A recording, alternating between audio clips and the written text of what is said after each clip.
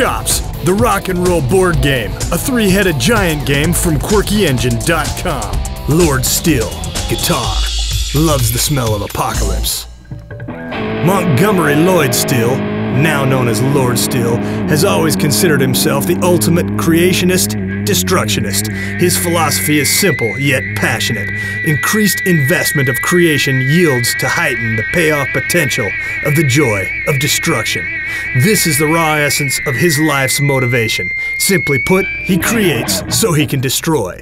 This philosophy is what compels each of his live performances to become his current greatest creation and hence mightiest destruction. Lord whips his audiences into massively over-energized, hysterical, frenetic mentalities with his extremely unpredictable behavior. Stages collapse, fires consume, rafters implode as Lord Still prances around the stage with his signature ecstatic grin.